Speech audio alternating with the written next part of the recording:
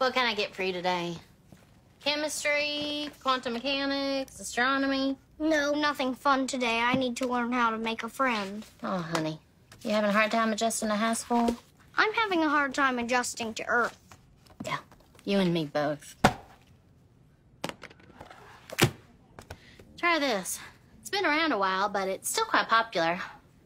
Unlike me, who's just been around a while.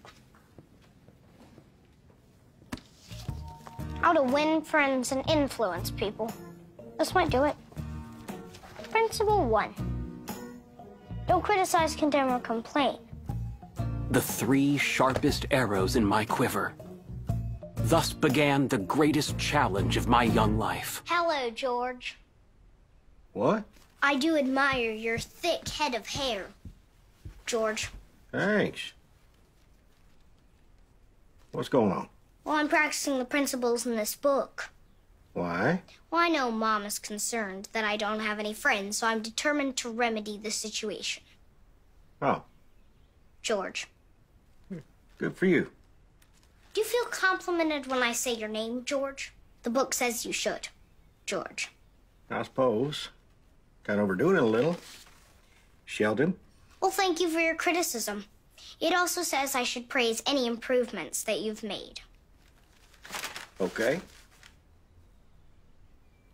I'll get back to you. George. Hello, Billy Sparks. Hey, Sean.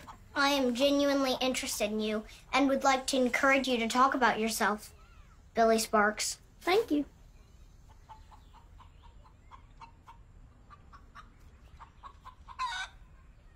You have the floor. Thank you. Looking back, I would have had better luck making friends with the chickens. Go Wolves. What? You're a cheerleader, and by saying go Wolves, I'm initiating a conversation about something that interests you. Are you one of those special ed kids? My mom says I'm special. Would you like to be friends? I don't think so. Are you sure? What if I told you I admired your boldly applied makeup?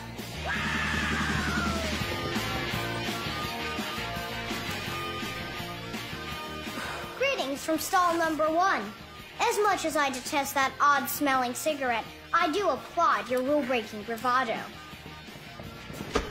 My name is Sheldon. What's yours? Hello, gentlemen. Did you watch any sports programs over the weekend?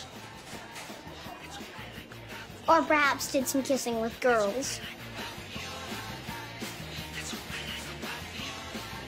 Can you hear me?